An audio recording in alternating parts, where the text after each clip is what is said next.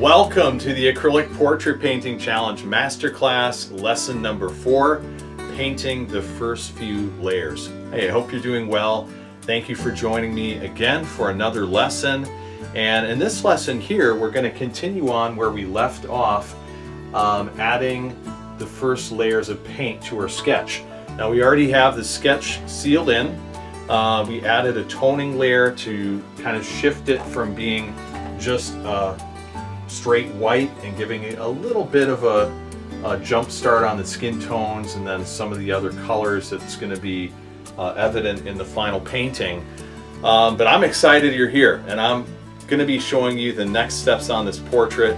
But first of all, before we go into anything else, I just want to say you can do this. So if you're struggling with anything related to the sketch or any of the process so far, I'd like you to leave me a comment below, ask me a question, go to our Realistic Acrylic Portraits group, ask a question there, and I'll be happy to answer that for you. And other students, many of them will as well. So there's going to be struggles when you paint. There's going to be struggles when you try something new. Anytime you step out in faith, that faith is going to be tested, and it's just part of the process. So I want to encourage you, nothing wrong with you if you are encountering some difficulties, but just continue on, persevere through the challenges, and you're going to become a better artist for that, even a better person, a more resilient person for actually having stuck through the challenges and then coming out the other side with a portrait you can be proud of. All right, so now if you haven't signed up for the challenge, maybe you just joined this video, you just hopped on YouTube and you saw this video pop up and you're like, I don't know who this mattphilleo guy is or what this challenge is. Well, if you're an artist who wants to paint a portrait, you're in the right place, because we've done several challenges in the past few years, and I've seen many artists who could never paint a portrait, never thought they could paint a portrait, paint a beautiful portrait their very first try. Now, does that happen every time? No. Some artists, it does take several tries to really get that skill, kind of get the brain working in a certain way to be able to see things and realistically portray it. However, I've seen many artists, just with the instruction we give here, their first time they're painting a beautiful portrait they can be proud of. And maybe that would be you. Either way, whether it takes you a very little amount of time or a longer amount of time, if you have the desire to paint a portrait, you can do it. All you need is some instruction, and all you need is some practice. And if you have the desire, that means that your brain is already working along those paths of being able to see something in nature and capture that on a canvas, on a two-dimensional surface. So take the challenge. It's completely free. You can do that below. I have a link in the description of the video, also in the top comments. It's at realisticacrylic.com/acrylic-portrait-painting-challenge.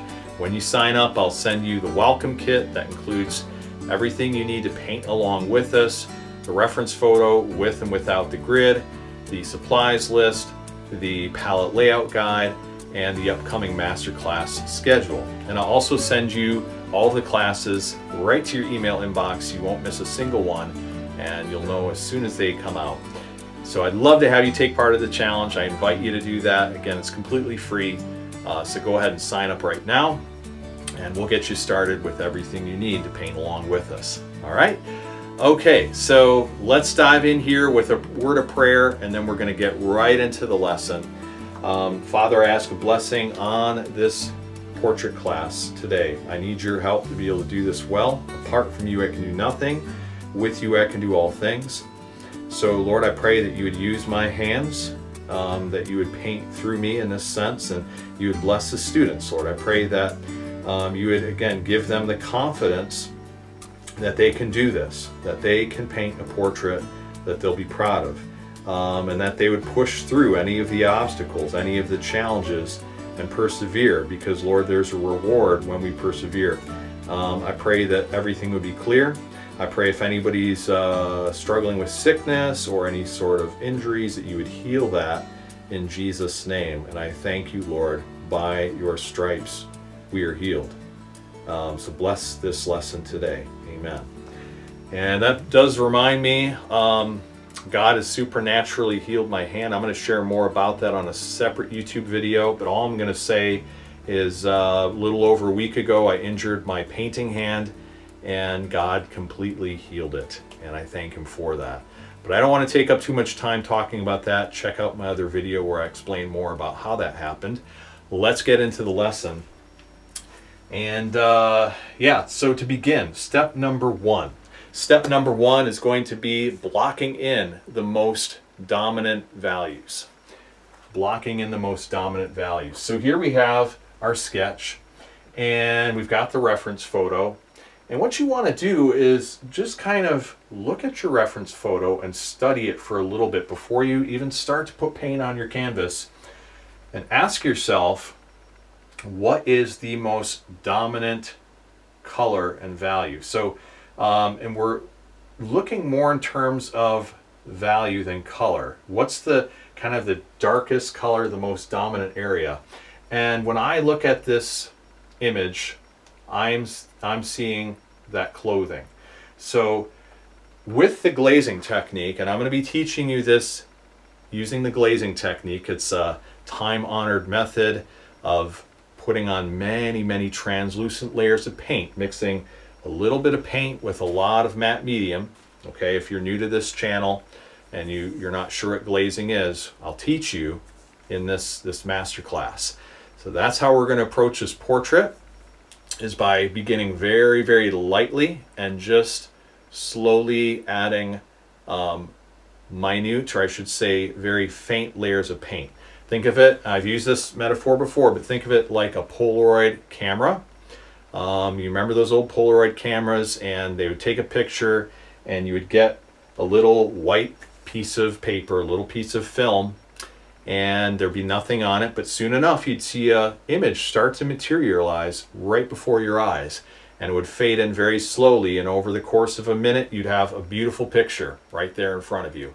Well, that's what we want to do with this painting. We want to slowly add some glazes, and because we're mixing that little bit of paint and dispersing it with this clear matte medium. Now it looks milky white, but it dries crystal clear, okay?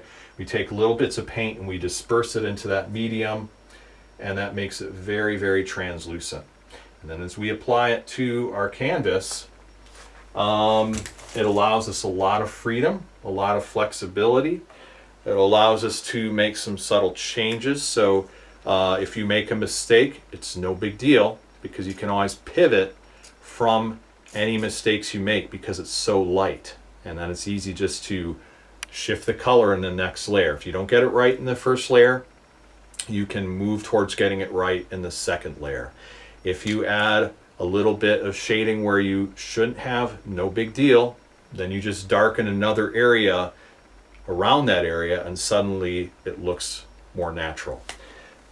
I think the best way to explain this to you is to actually do it. I just want to kind of give you a little bit of a taste of it beforehand, so you kind of get the concepts down before we actually paint. But step number one is to identify that darkest area, because we want to create contrast right away. All right, that's really what we're shooting for. Value is king. Value is more important than color. Let's look for the contrast.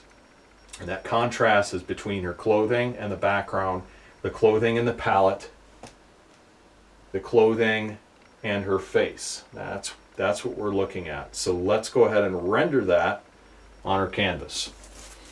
Okay, so I'm going to go over the colors really quickly. I know I have them listed in our palette layout guide and in the supplies list, but really quick, just going to go through a rundown of our colors. We've got raw umber dark. Now I do have ivory black here, but we're not going to use that. That was for a different painting. Raw umber dark, burnt sienna, raw sienna.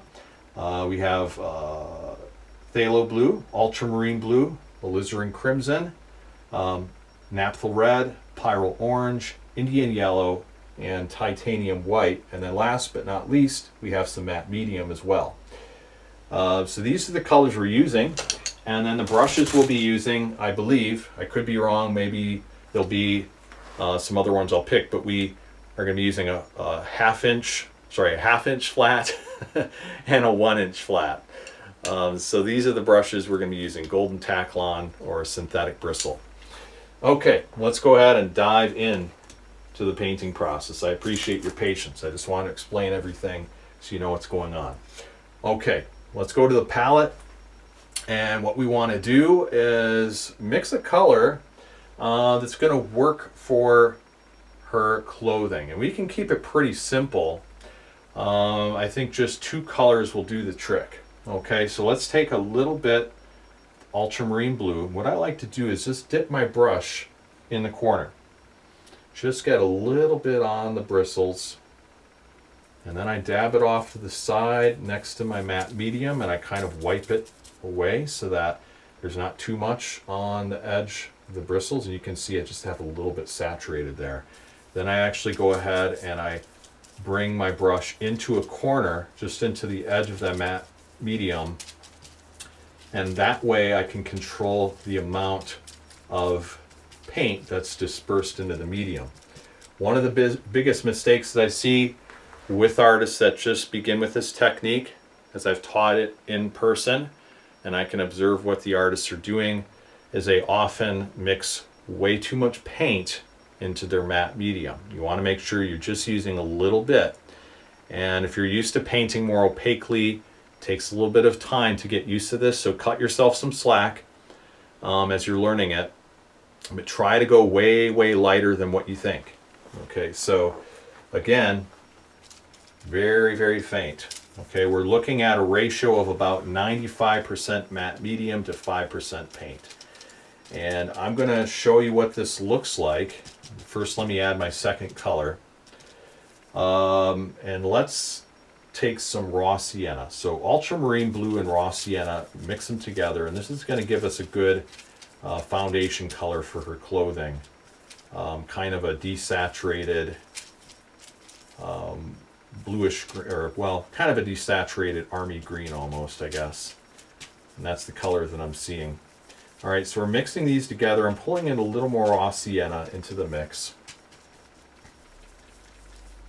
And now I want to show you what this looks like on the white card. I have a white card below here. Let's just kind of scroll down to that. And this is what our glaze looks like. Now you can see how faint that is. This is what I would like it to look like when you're starting out. Just very faint. Now because I used ultramarine blue and raw sienna, they're not very vibrant. You know, I could have used phthalo blue, and phthalo blue is more of a turquoise kind of blue-green blue.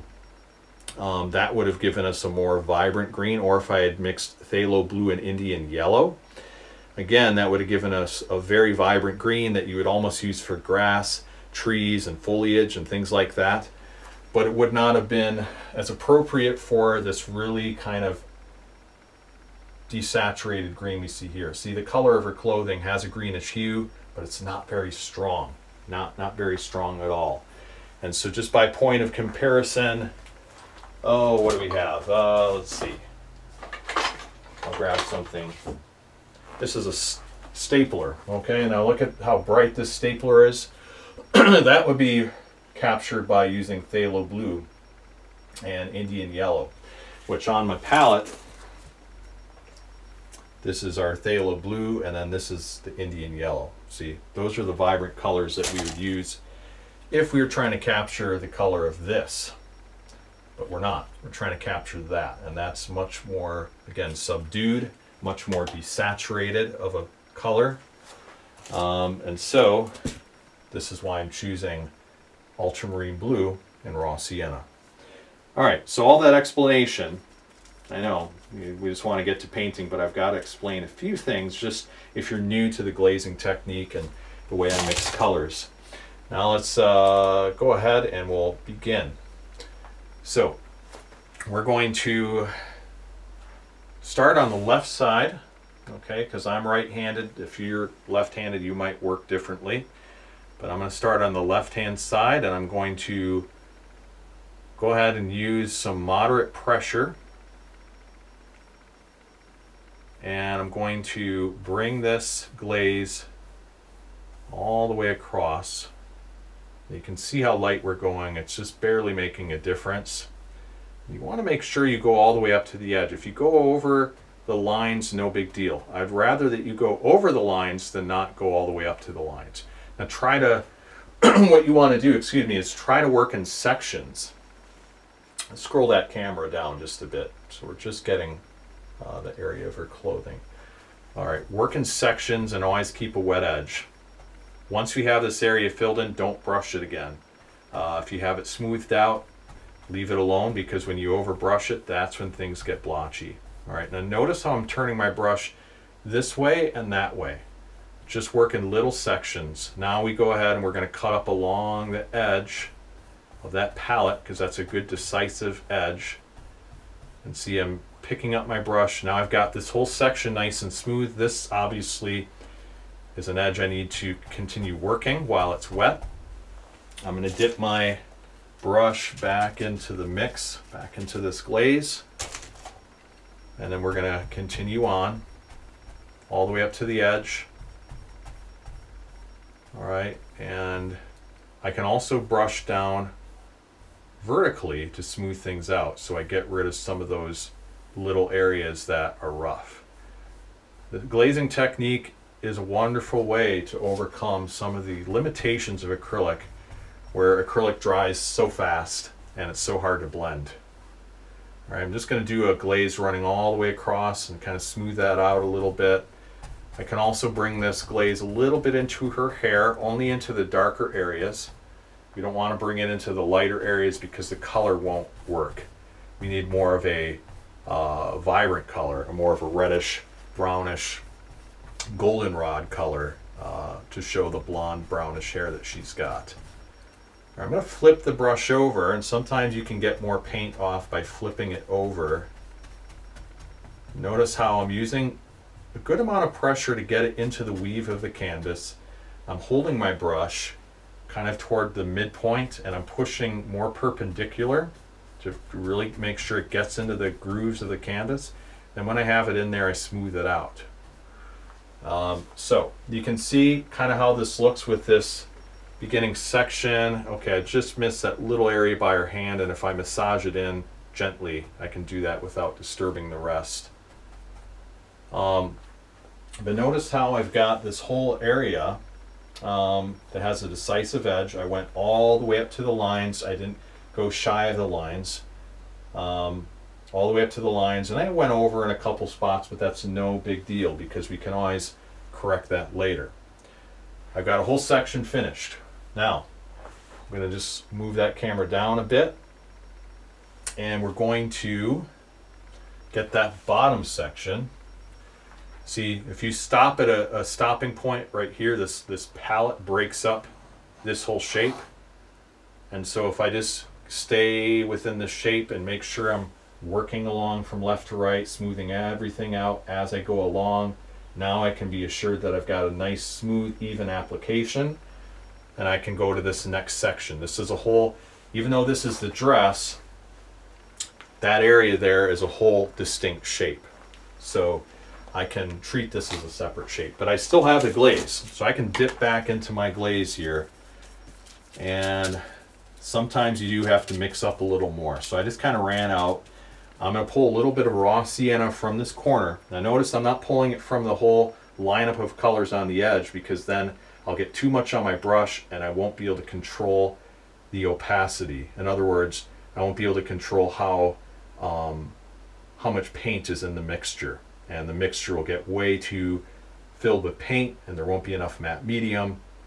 But no, I have a little dab off to the side, little dab of blue, little dab of raw sienna. I can pull from that in a very controlled way, and I can pull a little bit from there. All right, and I can bring it back in, and notice I've got some matte medium that has nothing mixed into it. So you don't want to mix it into the whole thing. You always want to have some that's not affected by your mix, so you can always control the ratio of matte medium to paint.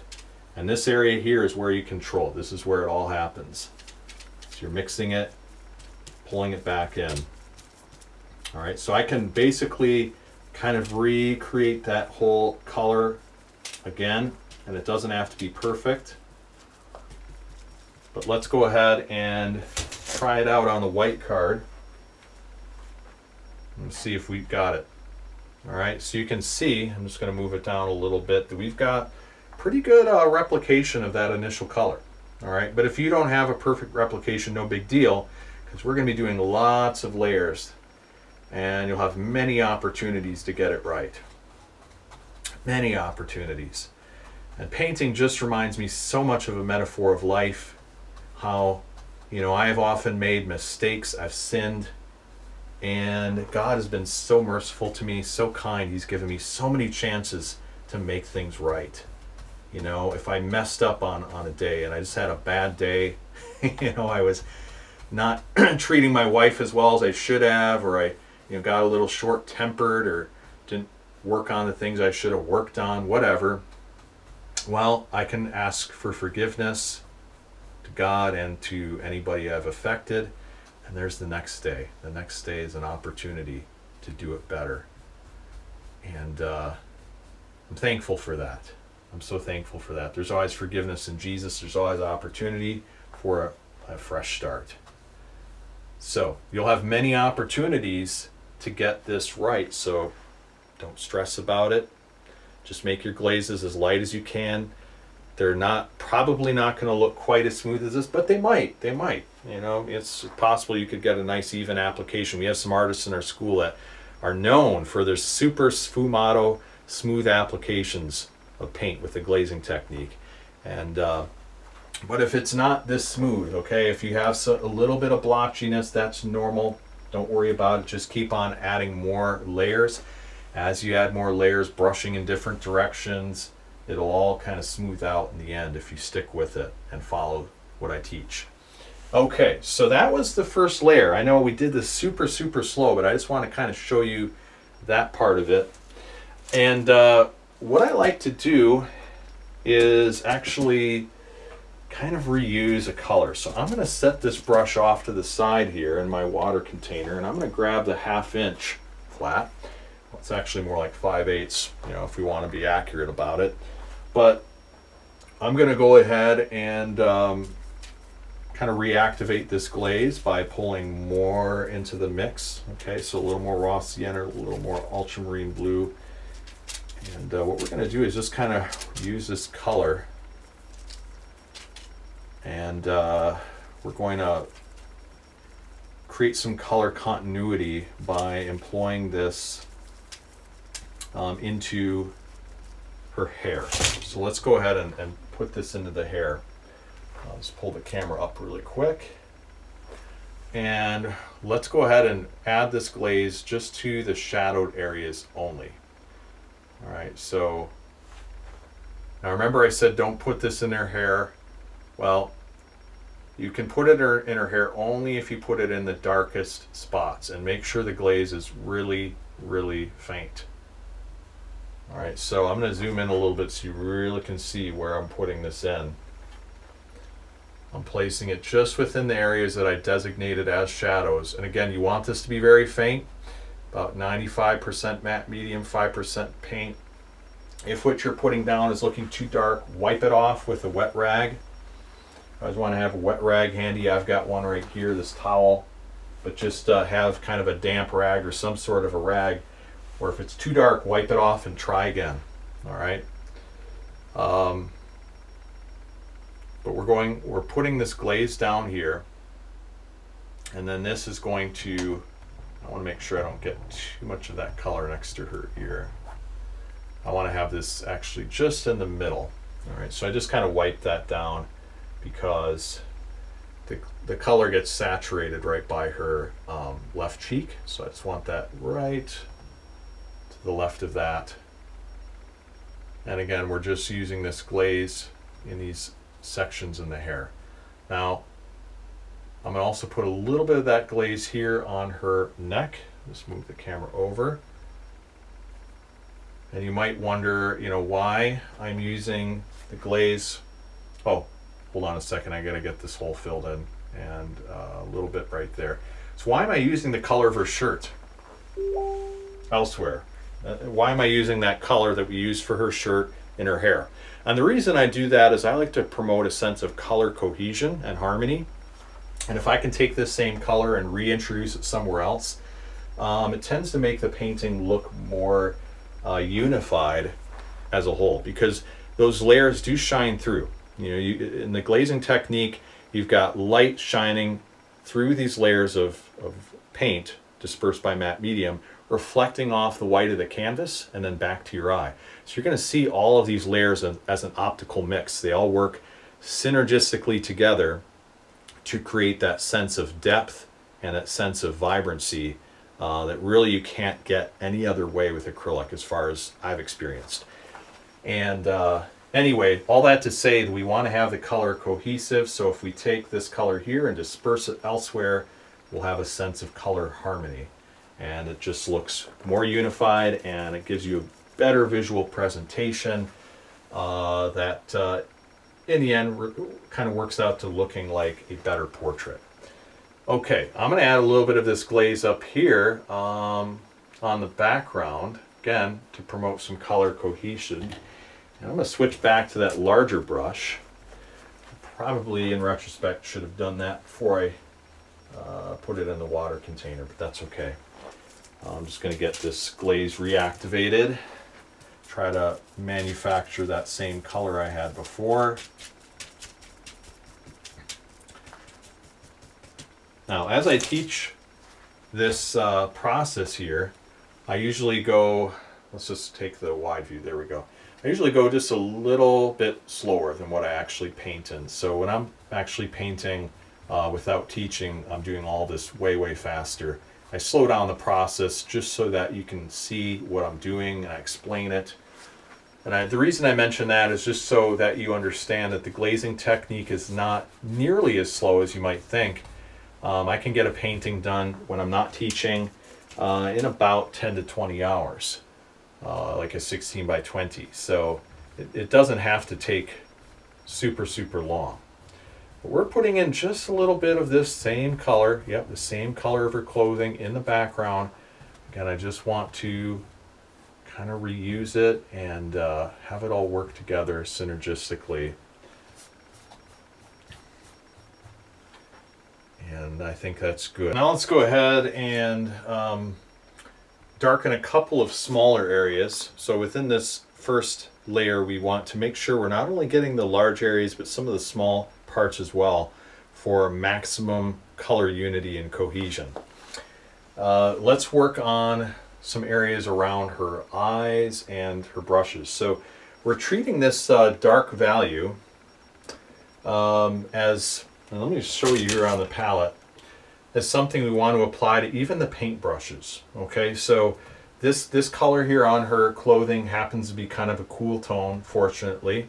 So we can employ that actually on the paint brushes, all in the shadowed areas. If you look at the reference photo, you've got some parts that are quite dark.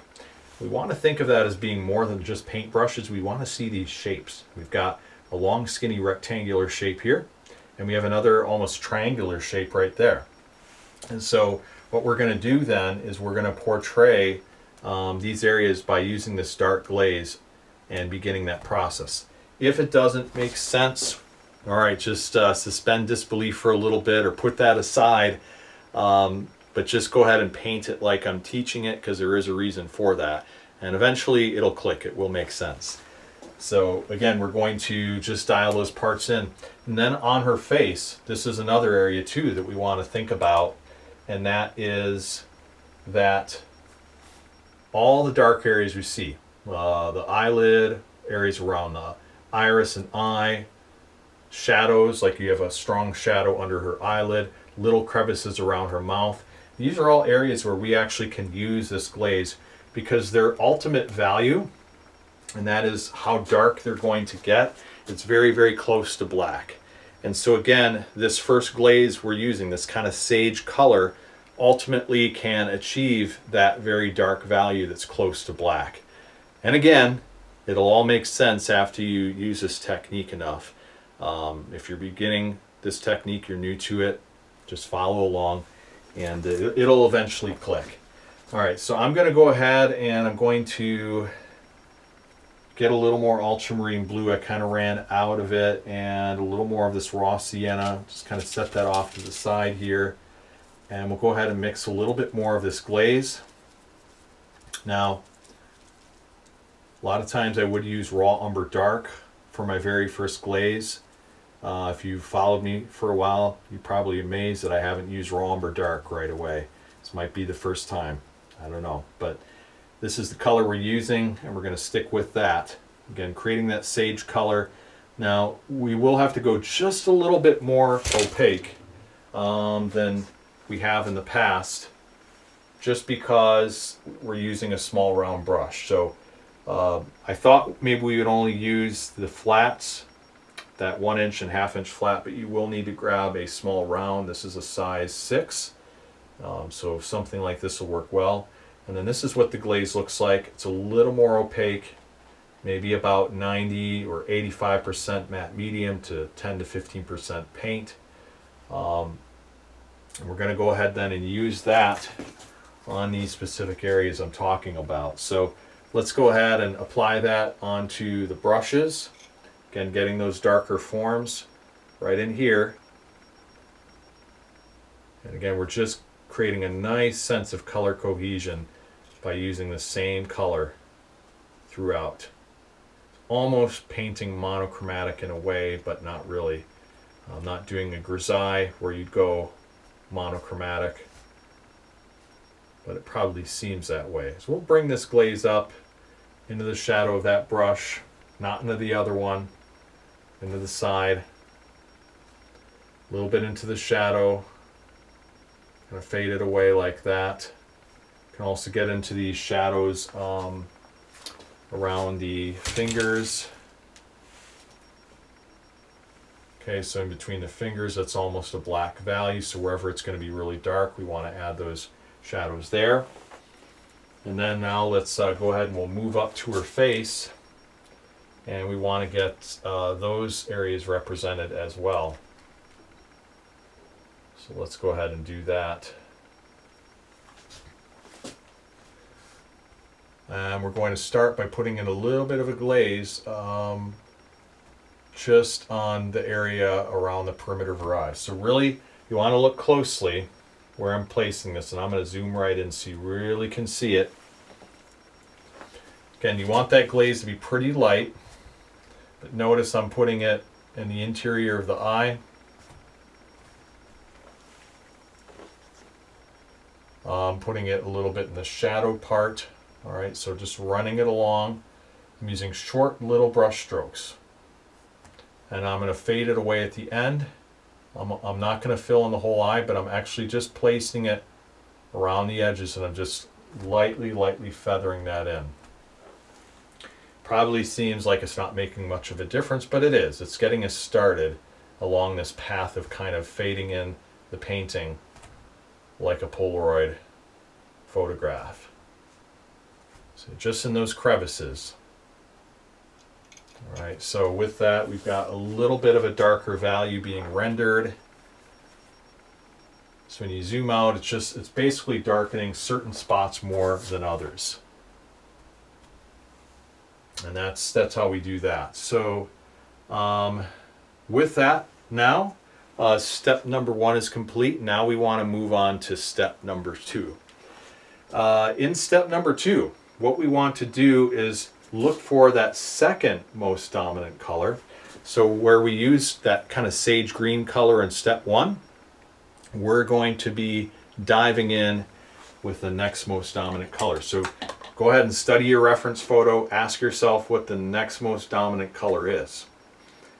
And what I'm seeing is this kind of golden color of the palette and the golden color of her hair, which are very similar. So let's go ahead and glaze that in.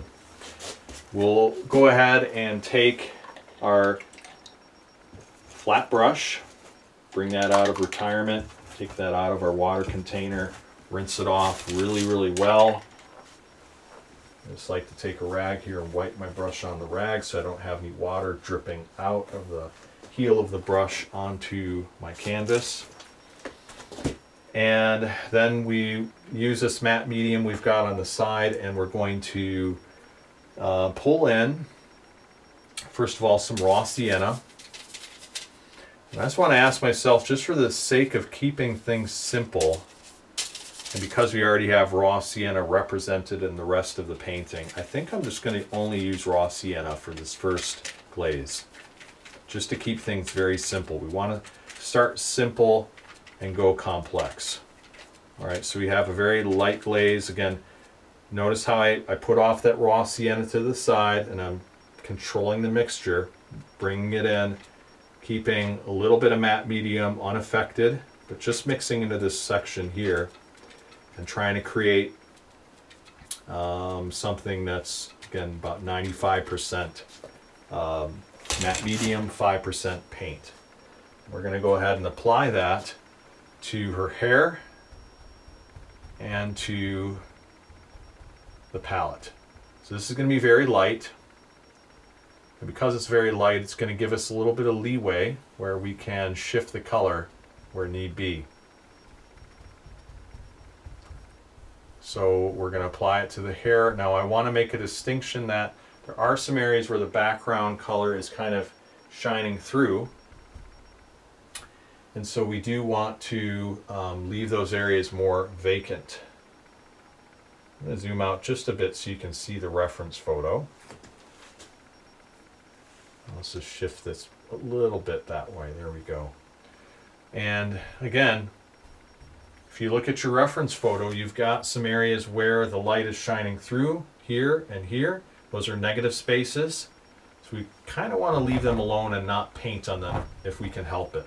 I do want to bring the paint down to this point, but here I want the background color to shine through. And with this light glaze, it's hard to really see the difference, but I want to steer it in that direction as much as possible.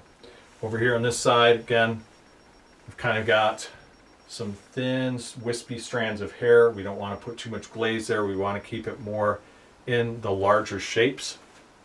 And we just want to see this whole thing as a shape.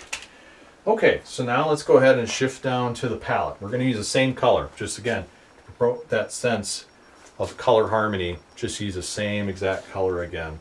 And we'll go ahead and start on the left side, work our way over to the right. If you use a little more brush pressure, you can actually get more color to come out. So be careful with that, because you can end up getting a little blotchy if you squeeze the brush too hard. So it's good to kind of dip your brush back into the mix, get it saturated again, so you're not pulling out that color from the heel of the brush too much. And we'll just kind of continue keeping that wet edge. Let's move the camera down so you really can see what's happening here. Okay, we're just gonna glaze right over this.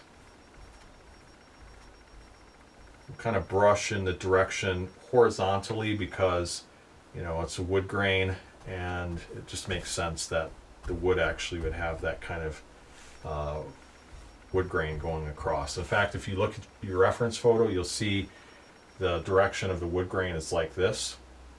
All right, so you want to kind of brush in that direction, or at least finish your brush strokes in that direction to mimic that sense of the wood grain.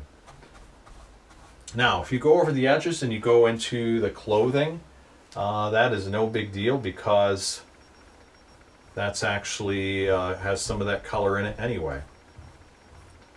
All right, so I want to really smooth this out, not overbrush it.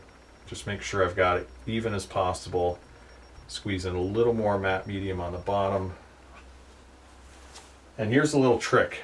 If you're starting to dig into the painting where the brush kind of gets those little lap marks and little gouge marks where the paint's kind of getting dug out of, you know, the grooves of your canvas by too much brush work, if you hold your brush more perpendicular, or I should say, sorry, more parallel to the canvas, if you see kind of how I'm holding it here, you can actually smooth it out and it won't dig in as much. If you hold it like this perpendicular to the canvas, it'll really dig in and you'll see those marks.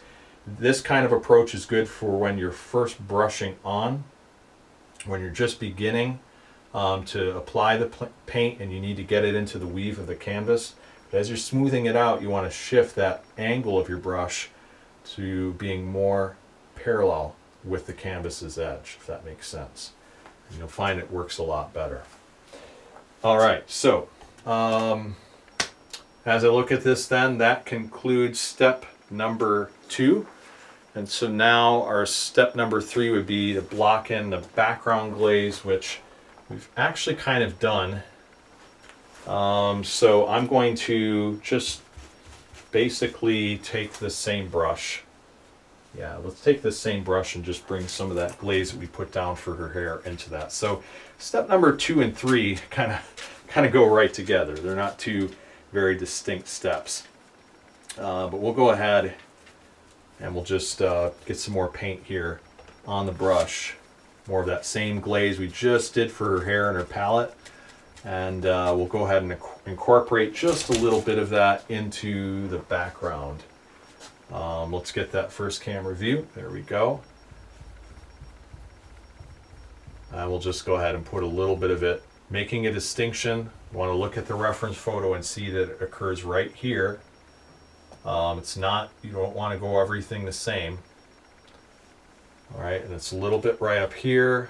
Now this side we want to have a little cooler in tone, so I'm not going to put it there because there I used that sage color, which had some ultramarine blue present. What I want to do is just put it in a few key areas. I'm looking at my reference photo. I see a little bit more of a yellowish tone in a few areas like here and here. I see it down here a little bit. So we'll put it in there. And there. A little bit right here. Just kind of smooth that out a bit. Okay, and that's it. So this is where we're at. And the first step, all I want you to do is just kind of set the stage and get very familiar, very comfortable as much as possible within, this one lesson. Get familiar and get comfortable with the glazing technique and how it works. So we're starting off simple, and all we did was just basically apply a couple different mixes, basically 2 different mixes. Our first mix was ultramarine blue and raw sienna and a lot of matte medium. Our second mix was just raw sienna. That's it. And we applied those 2 different mixes strategically to develop a sense of contrast and also a sense of the color scheme that's going to be taking place in this painting. So this is the foundation. I do see one little spot I missed, and I want to make sure you're set up for success here, so let's address that quick. Let's put in a little bit of this raw sienna mix. You can add a little more raw sienna than what we had before.